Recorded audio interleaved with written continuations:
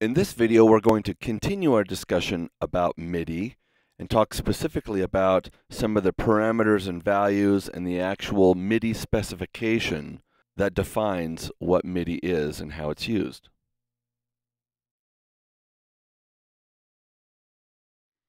So as we mentioned in earlier tutorials, MIDI data is essentially just instructions that you are sending your sound module or synthesizer either from another synthesizer or from your MIDI sequencer to instruct your synthesizer as to what to play. So what are some of those specifications or instructions that might be sent? The first data that's sent is going to be information about your note that you're playing. So if you're playing a note like this, you're going to be sending what's called a note on command. That note on command will also have information about which pitch it is that you're actually playing.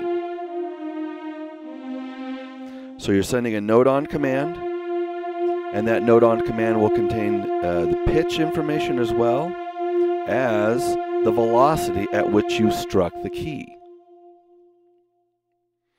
And the length of the note, how long you hold it, will be determined by the note off command that's received or sent via MIDI when you release the key.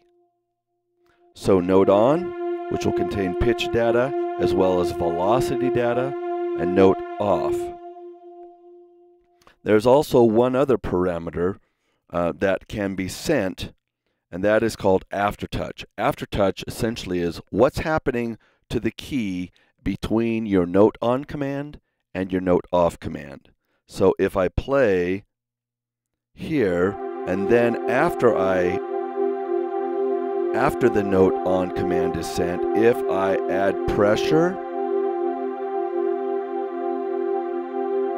like I'm doing right now, this particular synth patch isn't set up to receive aftertouch, but it is sending aftertouch signals based on the pressure I apply on the key. So aftertouch information is sent after your note on and before your note off command.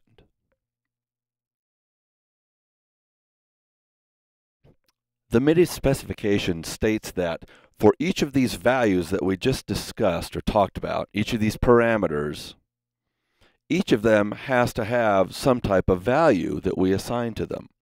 So for example, in the case of velocity, the MIDI specification says that the values for velocity can be anywhere from 0 to 127. Pitch also states that for the pitch of an instrument, 0 to 127.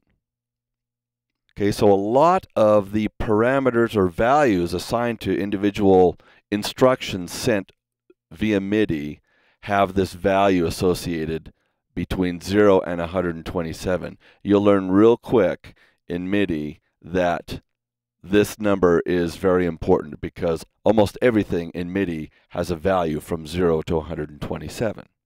So we could describe our pitch in terms of 0 to 127, so that's obviously going to give us the full range of the keyboard because a standard piano has 88 keys, so it actually gives us more notes than the piano. In addition to this, we can describe our velocity in terms of 0 to 127, the softest velocity being 1, maybe something like that, real soft, and the hardest being 127. So we describe, in this case, our pitch and our velocity by using values from 0 to 127. So let's look at some of these parameters and their values. So I'm going to record some MIDI data.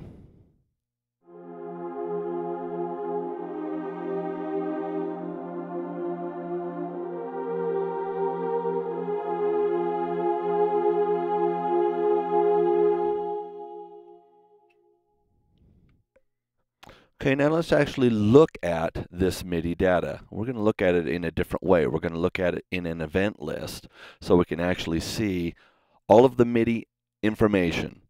So here is our note on information. Here is the event information, so it gives us our pitch and our velocities. And then here's our note off information.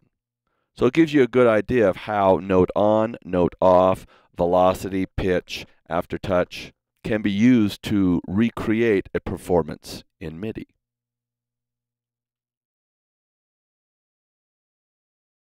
The MIDI specification also allowed for something called continuous controllers.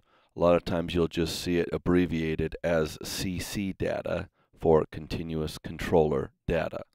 A continuous controller in the MIDI specification allows us to control additional data that we may want to send to our synthesizer.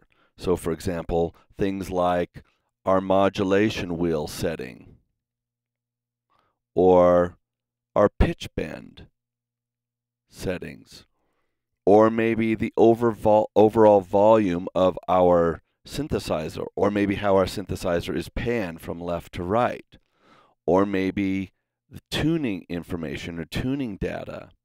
There's a lot of additional information other than our note on, note off, pitch, velocity, and aftertouch data that we may want to consider sending to a synthesizer or recording on a MIDI sequencer.